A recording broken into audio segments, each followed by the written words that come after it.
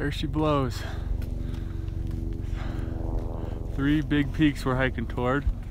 On the far left is the Big Mama, Mount Everest. In the middle is Lhotse, the 3rd highest peak. And 5th, sorry, thank you, Dean, correcting my stats. And on the far right is Abadaman. Something like that. Look it up if you're curious. Definitely a bucket list moment seeing that mountain right there. So cool. And we're only getting closer.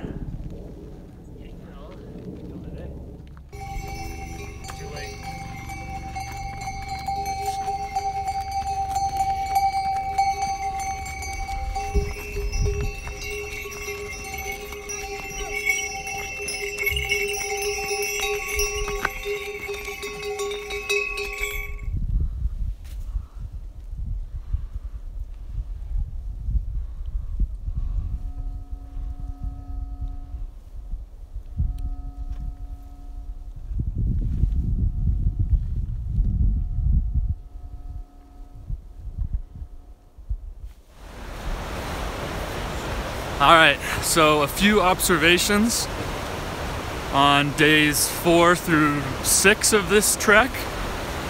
First one for today, the food has been surprisingly amazing. For breakfast each day, we usually have 3 options, like cinnamon porridge, very basic omelet and toast, or a local, I don't even know what to call it, I haven't tried it yet, but it's what all the Sherpas eat, so it must be full of nutrients. Lunch is usually, and dinner are usually dalbat, which is the local food here. We eat that a lot, but it's not a problem because it's kind of like a yellow vegetable curry with rice. I could eat more of it, to be honest. Sometimes we mix it up with spaghetti, or even one night we had a Nepali pizza, which is pretty tasty. So all in all, really well fed here.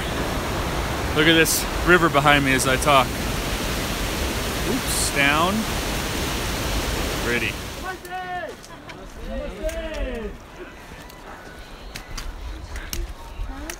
Namaste.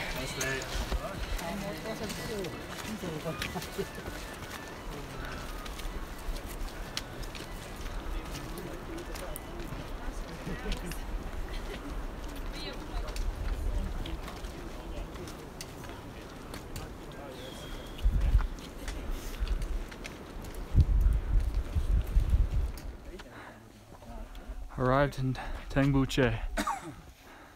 Woohoo! Totally in the clouds now.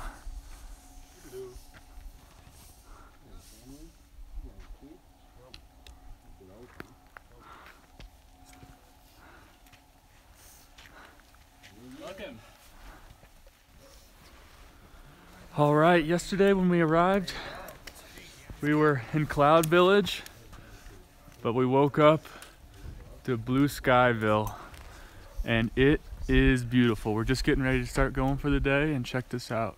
When I move the aperture up there, wow, look at those mountains. That's Ama Dablam. We're camping right below that, or staying right below that tonight. Crew's getting ready to go. Should be a fun day. So, the next observation for today is that it is pretty fucking cold here. I didn't have any illusions of beach weather, but I'm not sure I was fully mentally prepared for this. During our first few days, the temperatures in the day were in the 20s, but today, as we've crossed 4,000 meters, it's gotten quite a bit colder.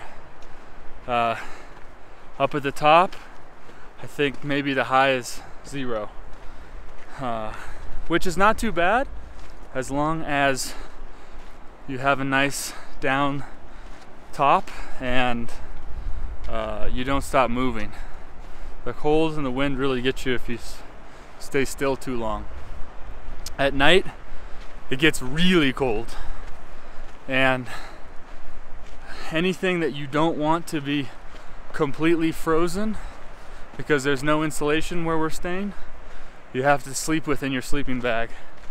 So that's water bottles, and batteries, and anything else that you don't want to have hurt to touch in the morning.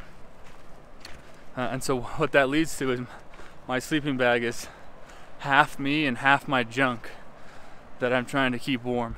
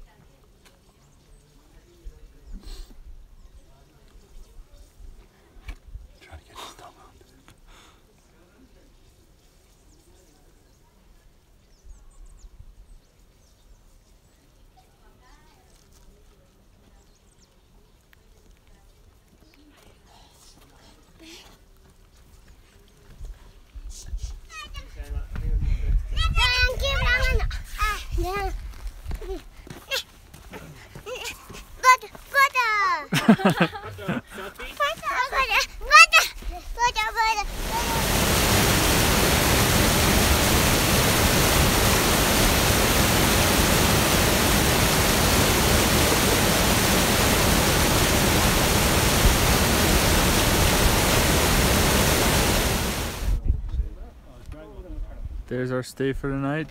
Denboche, 14,300. Rest day tomorrow.